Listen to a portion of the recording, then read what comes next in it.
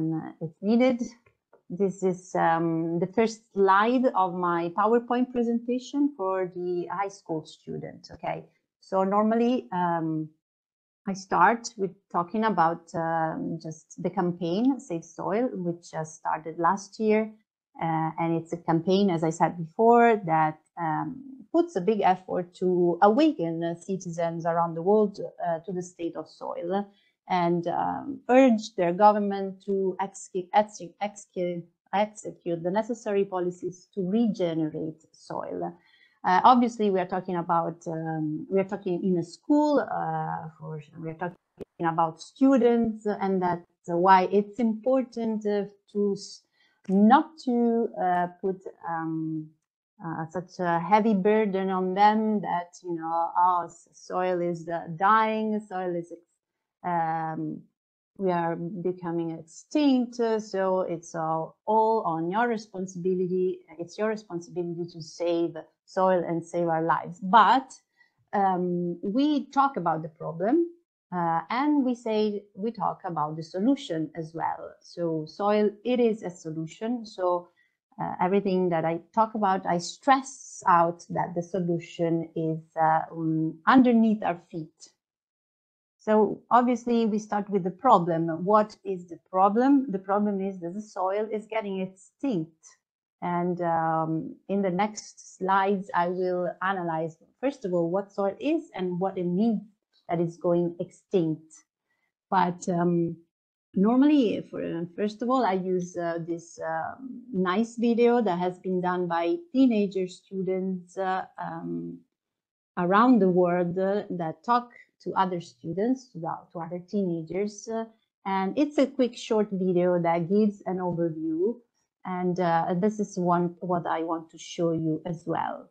So let me know if you hear or if you don't hear it, if you see it, just let me know.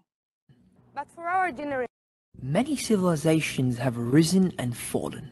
But for our generation, all of humanity is under threat. We're facing climate change. Every year, there are huge floods and droughts. 800 million people go to bed hungry. 2 billion people are not getting enough nutrition from their food. 2/3 of our wildlife has been lost in the last 50 years. But there is something we can do about this. There's a solution to all these problems. And it's right here under our feet. Healthy soil can be a solution to climate change, floods, droughts, food shortages, loss of wildlife, and more. But first, what makes our soil healthy? It's not just earthworms, ants, and badgers that live in the soil. Healthy soil is teeming with microscopic life. 1 teaspoon of soil contains more microorganisms than there are human beings on this planet. Thousands of varieties of nematodes, fungi, bacteria, and more. Each one has an important role to play in the ecosystem of our soil. Some of them break down organic matter, like dead leaves and animal waste. This provides food for plants and other creatures. Others break down the minerals and particles of sand. This provides plants with the nutrition they need, and in turn, the nutrition we need. These little soil creatures are essential to life on this planet. In fact, without all these soil creatures, soil will be just sand. Soil is our life. Food comes from soil, clothes come from soil, and books. But all over the world, our soil is dying. One indicator of healthy soil is earthworms. In the UK, 3 in 7 of the fields have low earthworm numbers. That's a lot of unhealthy soil. In fact, in Europe, 2/3 of the soil is in an unhealthy condition. Another way of knowing how healthy soil is by measuring the amount of organic matter. Here in Italy, it's pretty bad. The soil in Italy has only 1.2% organic matter. For soil to be healthy, it should be at least 3% to 6%. And less than 1% means the soil is essentially a desert. In India, about 2/3 of the soil has less than 0.5% organic matter. Another indicator of soil health is the depth of topsoil. Topsoil is the top of the soil, where most of the life is. Here in the US, we have lost 50% of our topsoil. Another indicator of soil health is desertification. That means when land has become a desert. In Africa, 45% of the land is desertified. And the UN estimates that by 2030, we will lose 2/3 of the land we grow crops on. It doesn't take a genius to realize that if our soil is unhealthy, our food quality reduces too. For example, if I want to get as much nutrition as this plate of salad would have provided 100 years ago, Now I'd have to eat all of this. I can't eat that much. And this isn't just about food quality, it's about food quantity. unhealthy soil means less food for everybody and less reliable harvests. This is about climate change. Healthy soil is a huge carbon sink. A carbon sink means something that takes in carbon and stores it for a long time. That's helpful because it means that the carbon is in the soil instead of in our atmosphere as carbon dioxide, which you probably already know is a big contributor to climate change. Our soil actually stores 3 times more carbon than is in the atmosphere, but unhealthy soil loses carbon. It contributes to climate change instead of being a solution. An unhealthy soil doesn't store water, so when it rains, the water doesn't soak into the ground and we get floods. And once the flood is over, we get droughts. This is about our future. By 2050, UN agencies say 90% of the Earth's soils could be degraded. Unless we act now. Because we can turn this around. It's possible to bring our soil back to health if we take care of it. We can do our farming in ways that make our soil healthier. By getting more organic matter into the ground and creating conditions where the soil life can thrive, we can make soil into a solution. Where our soil is able to store water so that we don't get floods and droughts. Where our soil helps us reduce climate change emissions instead of being a cause of it. Where our soil supports our wildlife to thrive. We need to make sure it happens, and that means making sure everybody knows. Because we are not government officials, politicians or farmers. But we do have a voice. If everyone knows how important soil is, If everyone knows that we can't go on treating it like dirt, If everyone knows we need to take care of our soil, Then change will happen. This is our future. and soil is our solution. Let's make art about soil. write a poem about soil. we can also write letters to our elected leaders. We can use our voices and creativity to bring soil to the top of the world's agenda. Let's make it happen.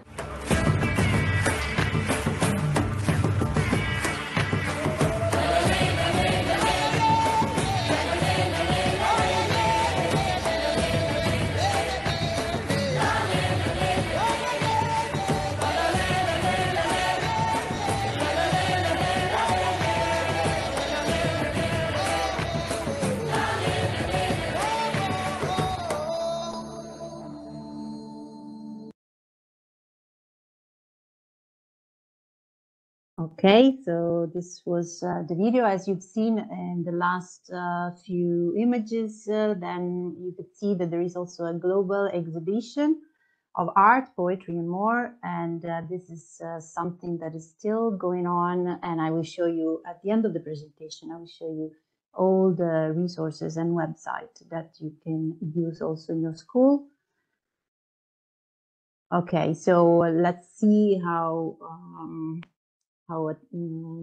careful you were to listen to this presentation. What is soil? Is it minerals and rock dust, clay, sand and organic matter? Which one of the three is it? Just write it in the chat box, then someone can tell me the answers because I don't see. Is there a chat box? Yeah. Option 3. Yes. I don't see the answers, but yes, of course, soil is sand and organic matter.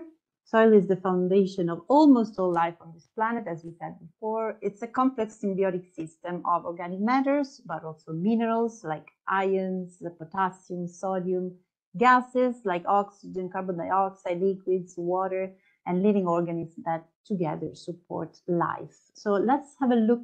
A better look to this. Okay, so in this image you have on the left, this is soil, agricultural farmland, and on the right you have sand, which is almost a desert. The difference between sand and soil is the presence of organic material, also known as organic matter.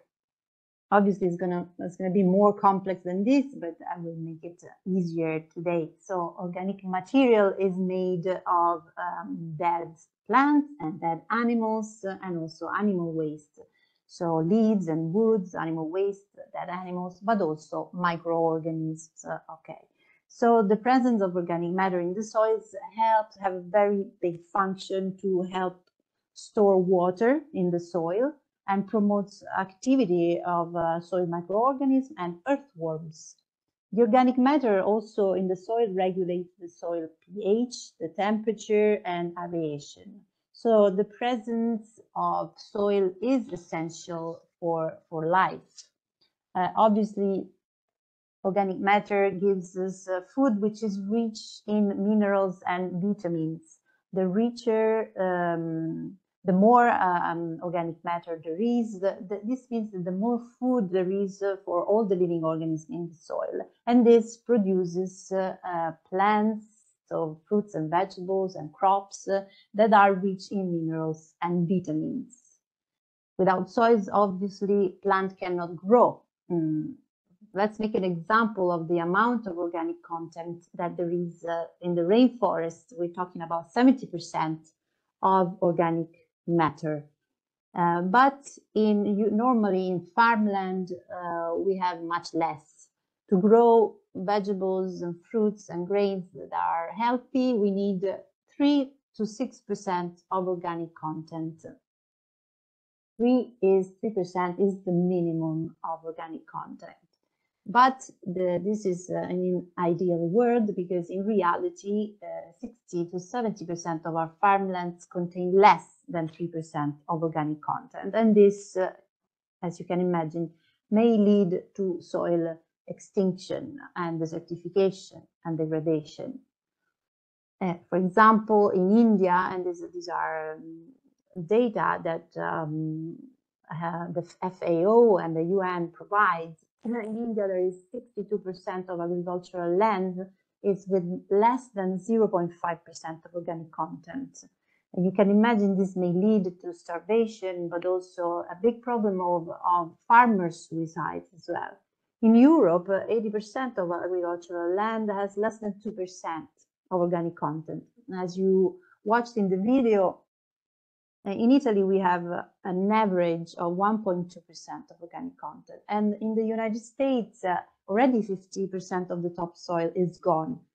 And there is, I will show you at the end, a link to a movie which is called Kiss the Ground, and it's on Netflix, and it's a movie that I showed to my students as well. And it explains what happened in the United States, and it's very important to know.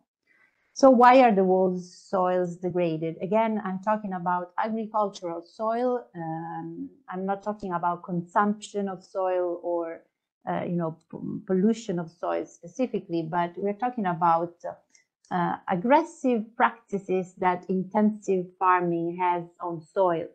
Such as in this picture, you can see these very heavy tractors compact the soil because of their weight, but they also expose all these living microorganisms at the sun. So it's like, peeling off the skin of the soil and leaving the body exposed to the sun. This is something that obviously doesn't sustain life, and therefore that's why it's important in intensive agriculture, intensive farming, to add fertilizers and pesticides to prevent the growth of diseases. And this obviously, doesn't allow the development of a healthy ecosystem. On the contrary, this type of agriculture brings to desertification and to the loss of organic content. Obviously, the loss of soil causes many problems, one of which we've already seen, unhealthy food. So a poor soil brings to food with less minerals and vitamins. And this means that our health also is compromised, because compromised because the immune system relates to the presence of vitamins and minerals in our diet. And obviously, there's not enough food for everybody. So the production of food is less in quantity, but also less in quality. And there are lots of data about this, that there is a lack. Let me go back for a second. There is a lack of potassium, sodium, vitamin C, vitamin E in our diet, caused the lack of these substances in the food that we eat. So the same, we should eat much more salad, fruits and vegetables to have the same amount of vitamins and minerals that we used to eat in the 1920s. And this is because of depletion of soil. So, question for you, how much of percentage of our food do you think comes from the topsoil? 95%, 79, or 88? Alessandro, just let me know what the majority of people says. 95%, yes, you are well prepared, 95%. Healthy soil leads to healthy food production, as we said, is the foundation for agriculture and the medium in which nearly all food producing plants grow. So except for all the fish and all, the marine-based food, then majority of food comes from soil. Another question, what is the percentage of life, so terrestrial life, that depends on soil? What do you think? 87, 99, or 43? 99, no, 87% of life on Earth depends on soil. But the incredible thing is here that 1 teaspoon of soil contains more living organisms than there are people on the planet. So obviously we are talking about microorganisms, fungi and bacteria that are not visible. And it's incredible to think and to know that we know more about the universe, the stars and the universe that we are able, that we know about the species that live underneath our feet. This is something that is quite shocking, but it's like this. The loss of soil causes also the extinction then of animal and plants that depend on the soil. As we said before, we are looking at this sixth mass extinction of animals and plants, and this is well related to the depletion and degradation of soil. So now let's have a look at what are all these creatures that live in the soil. So we are talking about topsoil, so the 20-30 centimeters of topsoil, and that's where lives thrive. 1 gram of soil contains 50,000 species of microorganisms, many of which we still haven't identified. 1 spoon of soil, as I said before, contains more living organisms than the humans in the planet. So one activity that can be done in school, if you have also a microscope and if you have a bit of identification skills, it's to identify these living organisms that there are in the soil. The first one I want to talk about is the earthworm. It is really the king of the soil. It makes humus because it is a decomposer, which means that transform organic matter into inorganic matter. So they decompose the dead plants and dead animals into inorganic substances that can dissolve in the soil and that can be absorbed by the plants. But also earthworms have another function. They have many functions really, but another one is they're able to create paths in the soil because they leave these wormholes. So they make these galleries in the soil that allow the plant roots to grow. And not only this, but these wormholes, they behave a bit like lungs for the soil because they allow air and oxygen to enter in the soil. And by doing this, they produce energy. They allow cellular respiration, which is a chemical process that releases energy. So without organic matter, though, earthworms literally starve to death. So that's why it's important to leave organic matter in the ground in order for these animals to feed and to survive and to do their functions. Then there are fungi and bacteria. So let's have a look at this. Plants have a limitation. So the roots of the plants have only a limited capability to absorb water and minerals from the soil. And why is that? Because the roots are thick, and so they can only reach these macro pores, so large spaces in the soils. But the problem is that the majority of nutrients, minerals and ions and other substances are in the micropores, so in the smaller spaces. Also, their roots are quite short, so they can only reach a limited area of soil. So how did they solve this problem? With the symbiosis with the fungi and bacteria, especially fungi. So basically, plants work together with fungi in order to absorb these minerals that are far from their reach out.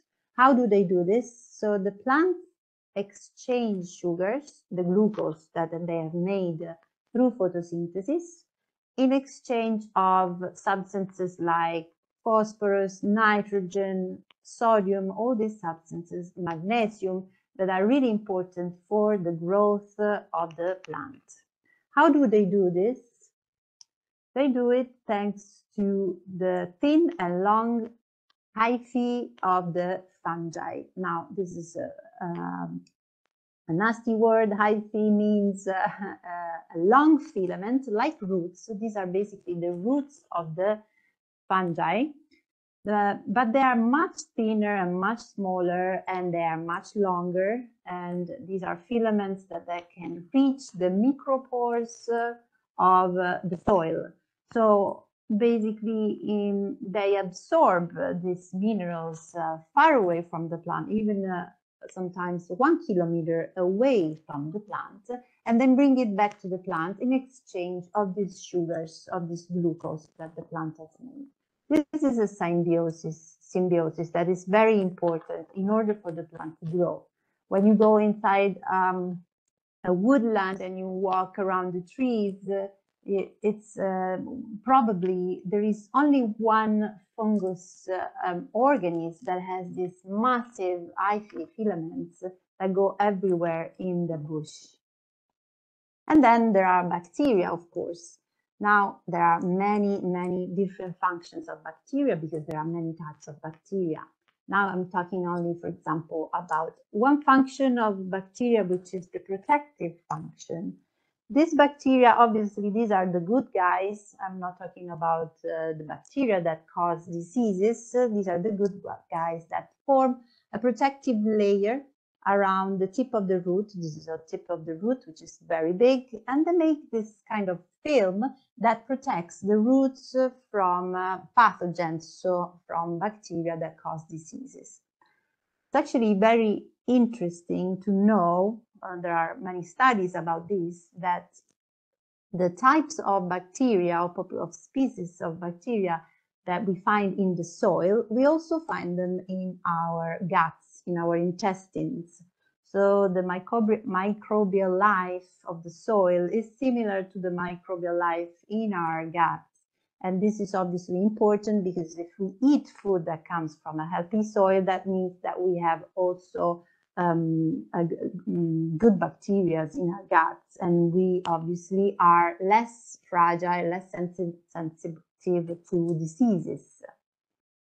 And that's also why it's important, and I always say it also to my students, that when you are in a healthy environment, that you touch the soil, that you play with the insects, that you take also the earthworm and then put it back, of course, so that you are in contact with the soil and with the healthy population of the bacteria.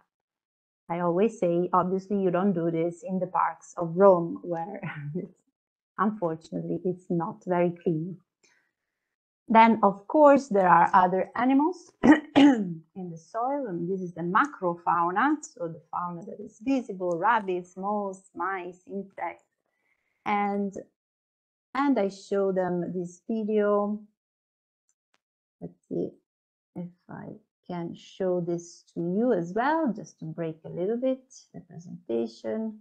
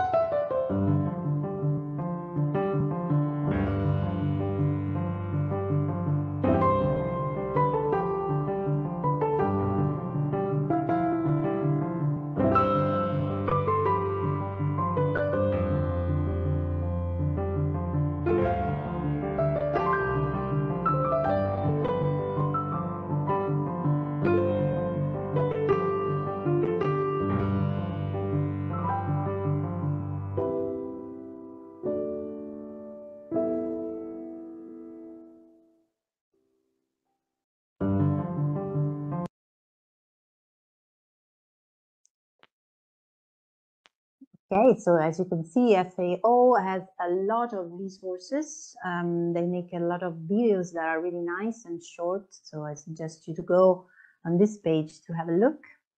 And now that we talk about biodiversity, how life depends on soil, let's talk a little bit about water. Then we will talk about carbon dioxide and carbon, and then it's over. So just bear with me. So another important function that soil has is to store water. A healthy soil stores water. Why? Because it has been shown with a lot of data. There are a lot of data that show that an increase in soil organic matter leads to an increase in soil porosity.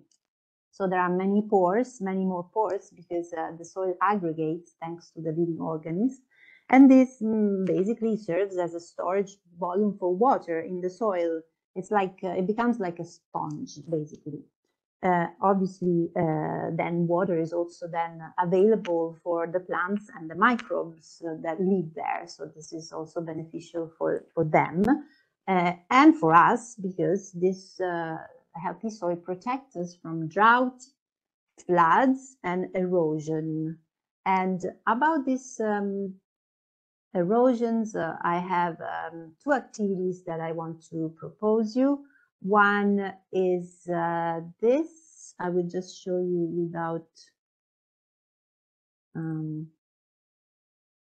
without the audio, but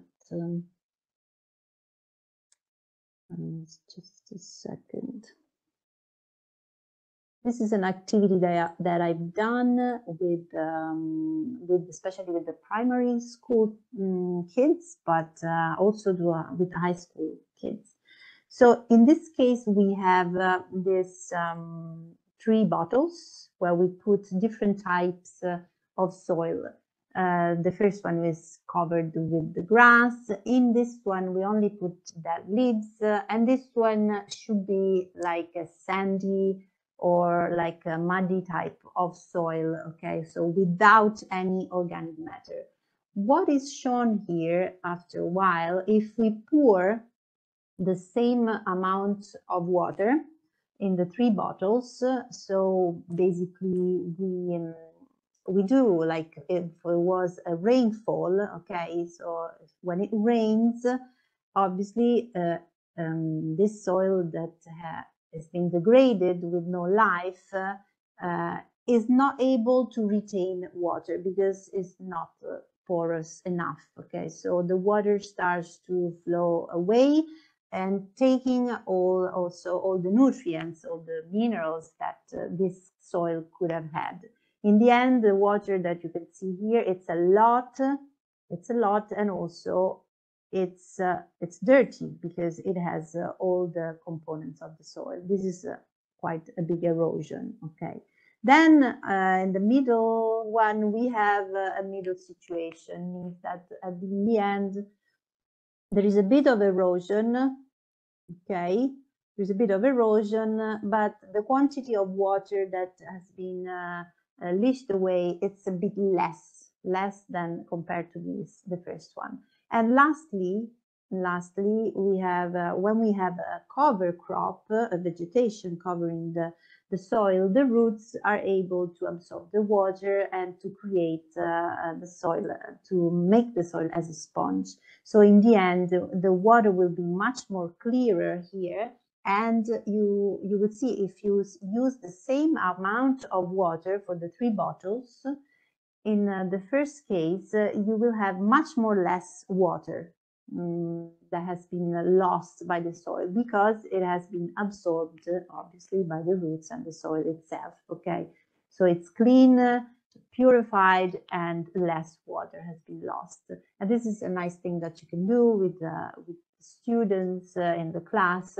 Obviously you cannot do it many times, like if you pour water again here after you've done it once, then the ability of the water to absorb is less, but it's still fun and nice for them to see this.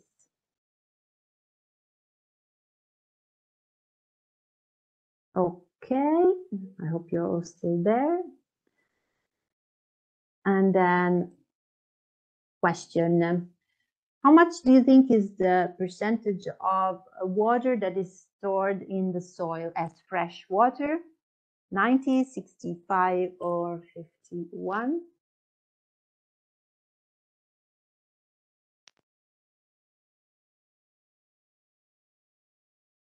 Mm. 65, yes, 65. 65% it's stored as fresh water in the soil, but of this just 65, then 90% of this water is needed for agriculture. Okay, so all the water that we take for agriculture, basically it comes from this reservoir of soil. And lastly, last but not least, really, we have to say this, healthy soil stores carbon. How does it do this? Obviously, thanks, in order to do photosynthesis, plants absorb the carbon dioxide through the leaves, and they transform it in glucose, and this is the photosynthesis. But what do they do once they've done this glucose? They use it, they store it, and then they send it also to the roots. As we saw before, this glucose is also exchanged with the fungi that live around the roots, okay? And even for kilometers away, this carbon can be sent away, far from the plants. And basically, this means that they're able to mitigate the effect of climate change and the greenhouse effect as well, because they remove these greenhouse gases that like carbon dioxide. So to have a healthy soil, we would have a big effect also on the mitigation of global warming.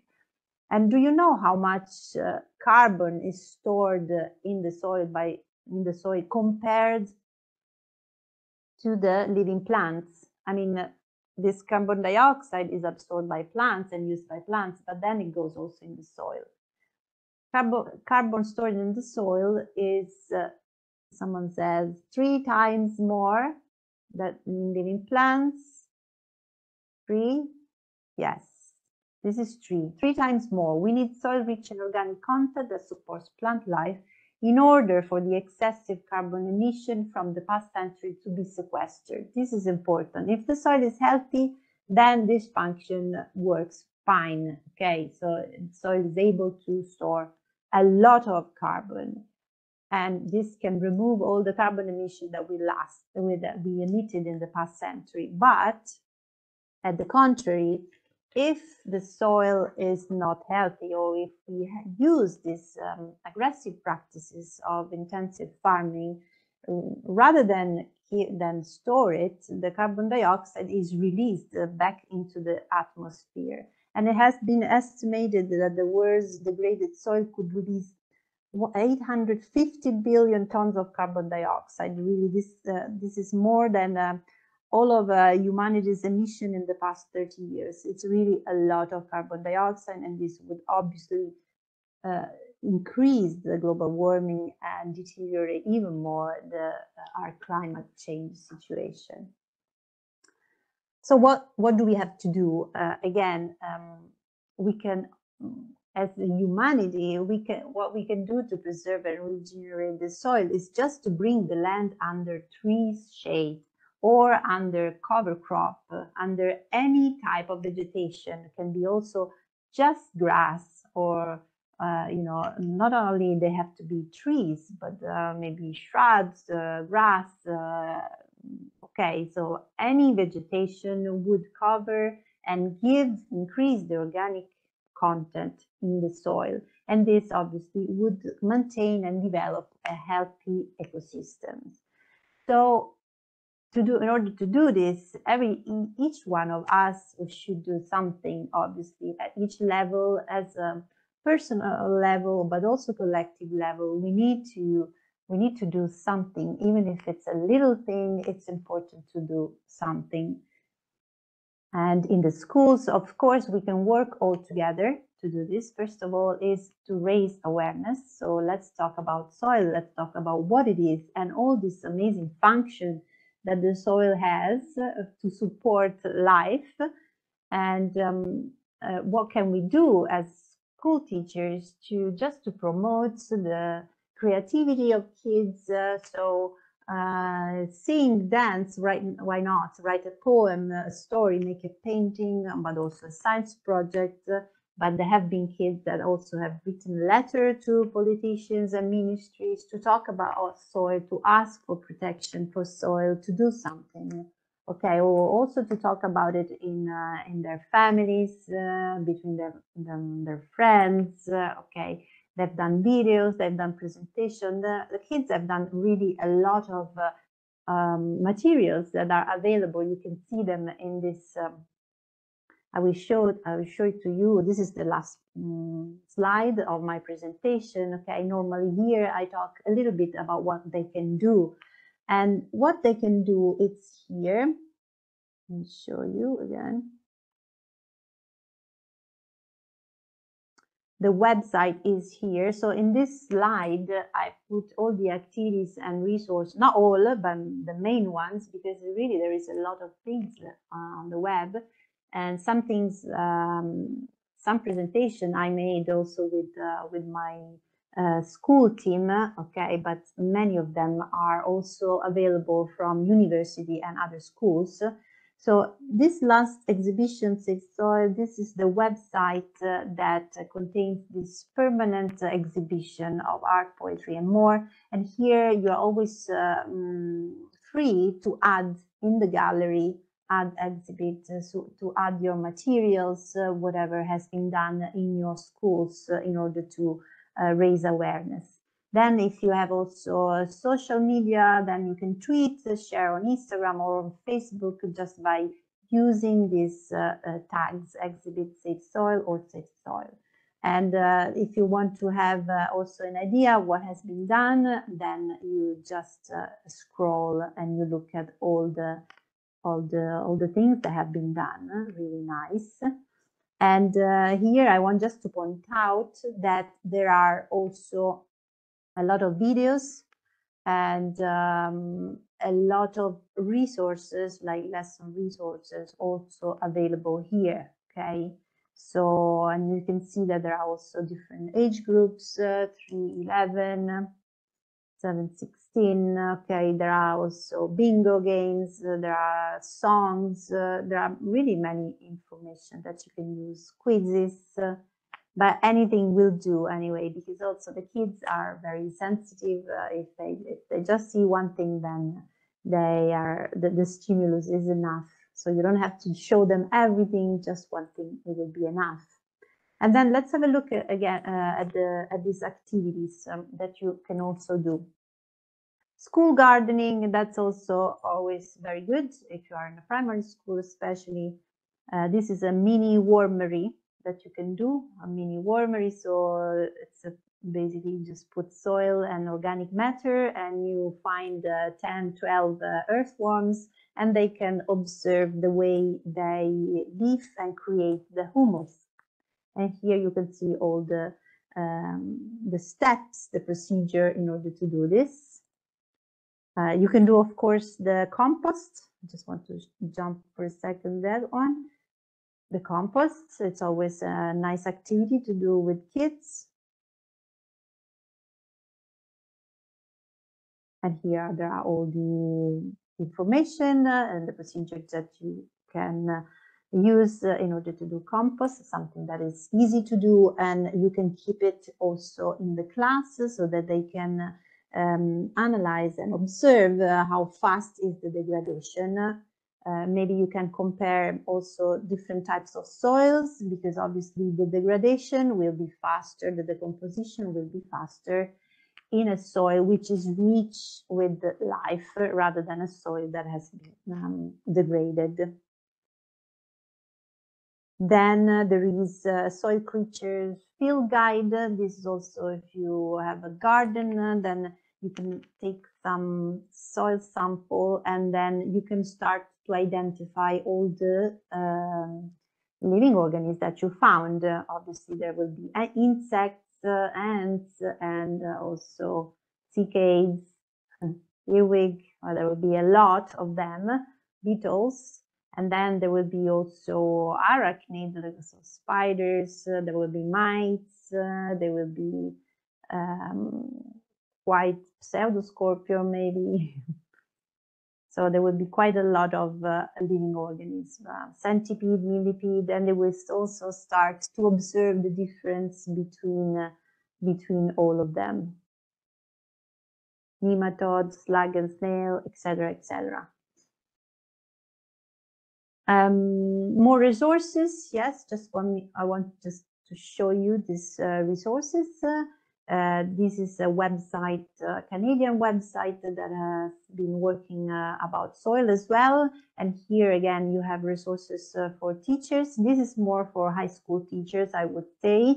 But there is stuff also for primary and middle school. And you have all the lesson plans and ideas for other activities. Another website, Source for Teachers, with a lot of resources as well. You can just do the lesson activities here and search according to the grade. And these two are in Italian. Just show you this one, SaveSoil Foundation. They are mainly in Italian. The activities, you have a kit, resources for teachers here, but these ones are all in Italians. But if I know there are some Italians, so if you want to have a look, you can, these are really nice ones.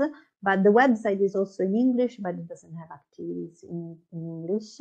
Then, of course, there is FAO, and this is also, the portal is really well done. And this is nice also, you know, for what? Because sometimes there are contests about soil. As you know, I don't know if you know, but on the 5th of December each year, it's the Soil International Day. So you can use this, and normally there are contests that all the schools participate at, and you can see them here. So World Soil Day 2021, there has been already 2022, but I don't know why it's not here. Maybe the results are not yet out. But again, this is a nice way to get involved, also for, you know, citizenship, for the global citizenship. Is also a good occasion to do something with other schools as well. And let me see what else I put. Consciousplanet.org. This is still the campaign that I was talking about SaveSoil.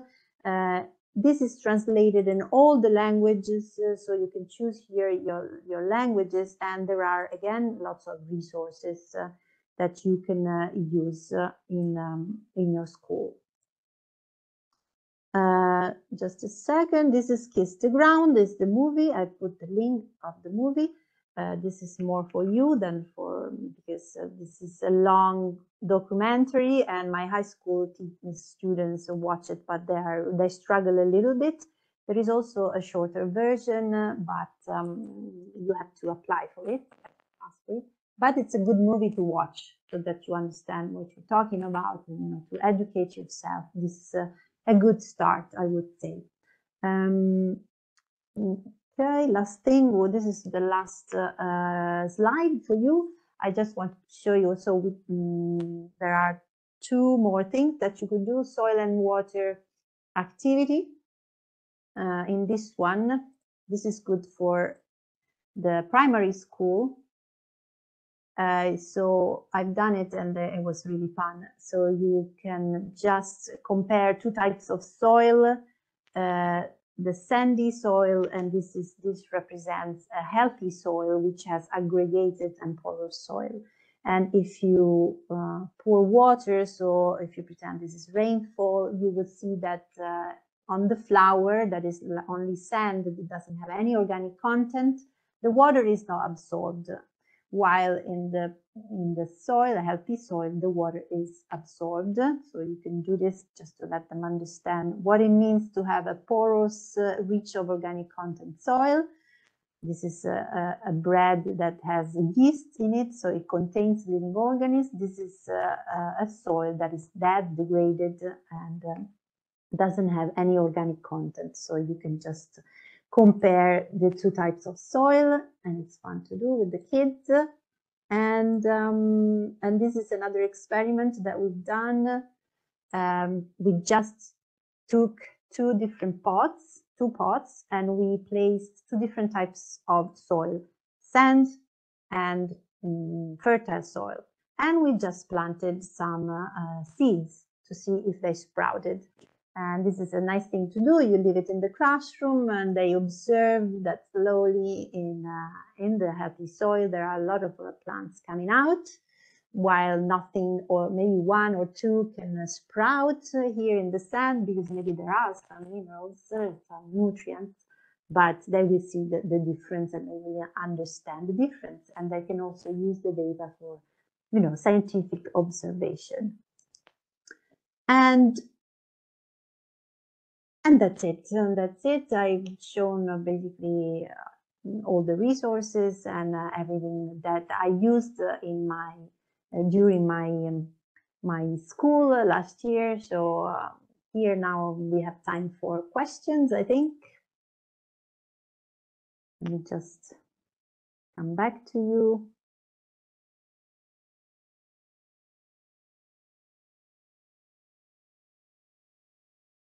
Thank you, Nina. You're welcome. Yeah, it was very interesting, and I don't know if teachers have some questions, but I want to remember that the soil educational part was done by Nina. So thank you again. Welcome. Well done, Nina. Thank you. Brava. But yeah, if you have curiosities, or also if you want to know something about how the lessons go with the students, or if you feel comfortable to do a lesson about soil, how would you feel?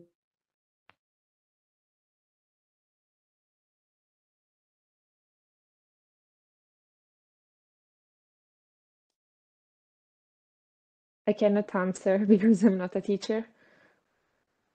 Yes, I think we could do some experiences with the kind of materials. Of course, we are not a science teacher, so we are not so inside the matter, but just with some experiences, just to raise awareness about some little things the students can do to raise awareness about the matter of climate change, and I mean, on a larger extension, how to to get into this kind of problem, it could be okay. I mean, not on the scientific side. There are a lot of other teachers, art and music teachers, they've done, you know, anything, because as I said, it's an open exhibition, that one, and it's just a way to stimulate their thoughts anyhow, not only in a scientific way. Yeah. Okay. So it was really interesting. Thank you a lot, Nina. No problem. My pleasure. If I may add something, as Michela said, we are not teachers, of course, but for example, I didn't know much about soil degradation nowadays, and thanks to our collaboration with the SaveSoil Movement, I actually learned something apart from your presentation today. But actually, yeah, the fact that sustainability also encompasses the fact that soil is where we get most of our nourishment, basically, and we talk a lot about the emissions, maybe the global warming and rising temperatures, which are melting the ice, and rising ocean levels and everything, but we don't really talk about slow being impoverished, apart maybe from some time when we maybe we don't know, for example, in Italy, region here, and Puglia is it's a high risk of desertification, and we cannot really imagine that we can have a desert also here in our country. So it was very nice and very useful, actually, and helpful to know and to learn more about soil degradation and how we can preserve soil health. And I have a question. I don't know if you can answer this, but I was thinking while you were presenting the fact that soil without organic matter is just sand, and it doesn't support life in any way. And I was thinking, with all the agricultural and not farming, but allevamento, I don't know how to say it in English. It's not coming to me right now. Farming. Yeah, with farming. We produce a lot of bioproducts from farming and from agriculture. Cannot we use that as to add into soil, to add organic matter? Because as you said, it's way more often that we use artificial fertilizers than manure, maybe. Absolutely, absolutely. That's why organic farming or regenerative farming, this is already a procedure that has been used for ages. Obviously, the productivity is a bit less, so that's why the incentives from governments should be at the beginning very high, and that's why it takes so long to convert a farm and a conventional farm to a biological, organic, or a permacultural farm. I mean, there are many different ways you can. That's why I didn't mention, organic farming at all. Actually, the important thing is that because each soil is different, each land is different, each farmer is different. But the important thing is that we have just one focus. Increase the amount of organic matter somehow. So obviously with the manure, and even if we just give back to the soil what we're taking that maybe is not eaten, you just get it back, which is called, in Italian it's called pacciamatura, but I don't know in English, to be honest. But you just cover back the soil with something that you've taken out, then you have to put back something. That should be natural. Yes, definitely. And it's incredible how soil would represent a solution, but nobody really is focusing on that. And obviously there are many interests, economical interests, and not only soil is degraded, but the soil is consumed, it's covered with tarmac and roads. So we need to be aware, and these kids and the students need to be aware that when they will grow up, then they need to have this in their minds, because otherwise it's impossible to reverse the trend. And still we are in a good there's still time, really. It's interesting to see that now it's the time that we can do something, but not in 30, 40 years. So that's why, you know, I'm happy to be here and to talk about it, to have as many people as possible, because, and I hope you can do the same, you know, just to spread the word, not only to students, but just with other people. Just we need to be aware. Thank you, Nina. And linked to this question, to my previous question, there's also this one. And the last part of your presentation, you showed us how we can get involved as individuals, but also as schools or classes. And I found very, very interesting the initiatives of, you know, writing to your local authorities, or, you know, mayor, Sindac, or anyone in your country. Did you do anything of this kind of engagement activities with your own class, like writing a letter to Ministry of Agriculture or something? Yes, we did actually. That's always in the SaveSoil page. There is a page for students. There are pre-written letters. This is just a model if you don't want to write your own letter. And but this is a model that you can use with the email addresses or with the addresses of politicians or authorities you can send it to. And this is done for every country. So if you go and look for it, this is you can look for your own country and do the same. And we also participated in basically there was this Swiss girl, 9 years old girl, that last 5th of December, which was the World Soil Day, went to the Ministry of Environment in Switzerland. She's a Swiss girl, and she wanted to brought these thousands handprint of children, just to ask, just to show, you know, kids are here, kids know that there is a problem, kids are asking to protect our soil. And she went, she took an appointment, and she brought these thousands handprints, and we also participated. We sent our handprints. So there are a lot of things going on. Obviously, you need to be, you have to be wanting to be involved, because if you want, there are a lot of things going on. Yes, we did that. I think there is a question from Jackie.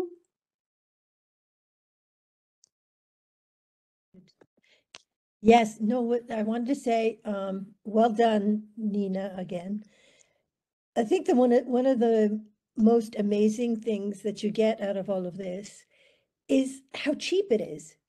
I mean, none of these activities that you can do in school or wherever cost money, really, because if you take 2 handfuls of any kind of soil and sprout them, it won't even cost you €1. So the best part of all this is that you don't need anything. You just need to want to do it and have a little imagination. And I did, my video was off, sorry. And my video was off, sorry. So that's the best part of this whole thing, is that it just doesn't take anything. It just takes wanting to do it and time. And there you go. Yeah, no, time is always a problem with teachers, and that's why, you know, I'm here to provide resources already linked that are already there, so you don't have to look for things. So, but yeah, for sure, if you watch a movie and then you just decide which day to talk about it, then just go with the flow, and it's not difficult. Yes, so I hope some of you will do this. And you don't have to ask anyone for money.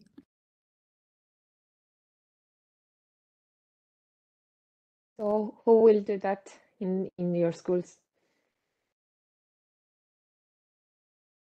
Sorry, say again, I didn't hear well. It was a question for the teachers, if some of the teachers plan to do this activity at school. I see many yes. Well, probably, yes, probably I'll try to do that also with the help of other teachers. For example, as Nella said before, since we are not science teachers, something could be more difficult for us. But all these activities, yes, they are also at our level, I suppose. But if some of our science teachers would like to help us, this would be great, especially because, as Jackie said, they do not cost anything. They do not cost a pound, and so a euro, and so this will really help to spread the idea that we have to save our soil, because as Nina said in the very last slide, helping the soil will, saving the soil will help to save us. So we have to work on teenagers in order to raise awareness that their future is in danger. So yes, we'll try. I think I would really like to try those experiences, even though at school, especially here in Italy, it is not so easy. We are always facing some administrative problems, some related to, I don't know, privacy or permissions that we as teachers should have, or students the same should have. But we'll try. Okay. Thank you, Nina. Thank you. And we in Larissa, in 16th Δημοτικό, we're going to make a small garden. And today I am thinking, after all of this we watched, to make a part of it with sand to show the difference of organic land.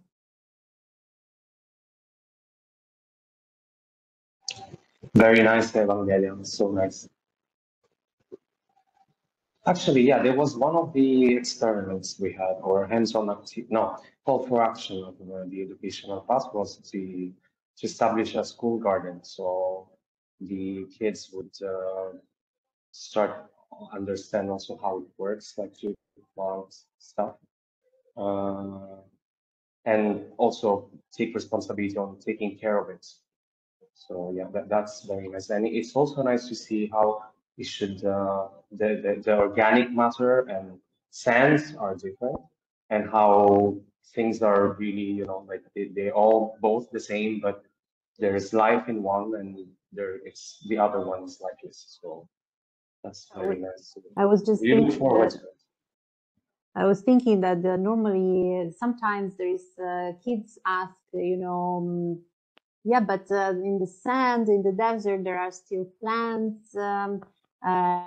So it's not true that the sandy land is not alive. So you just have to make them understand that the amount of food that is needed to provide to feed a population that is growing in the next years is growing.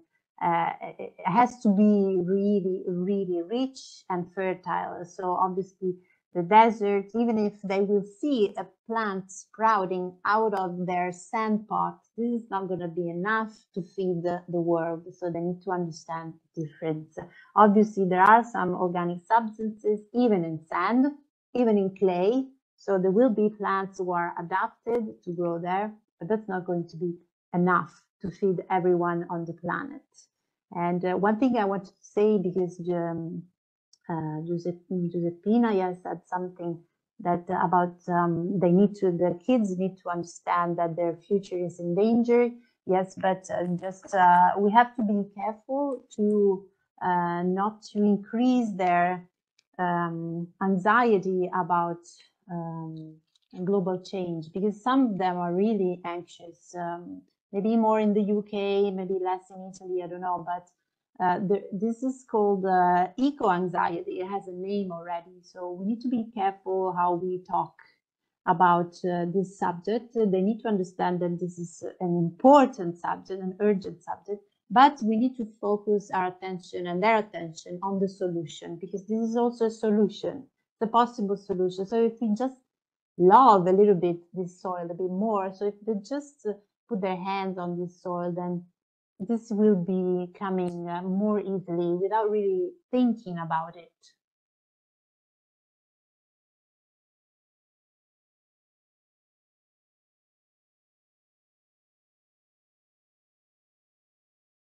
Okay, so thank you a lot, Nina, for also raising awareness on how to communicate this important topic. This is something that we foreseen in our project, because we want to go from civic to citizenship. So it will be very important for us to increase our methodologies and a way to learn to teach. And I don't know if we don't have any other questions. I remember to our partner that the presentation, the video will be uploaded both on the YouTube and on the e-learning platform. And then a follow-up email will come soon.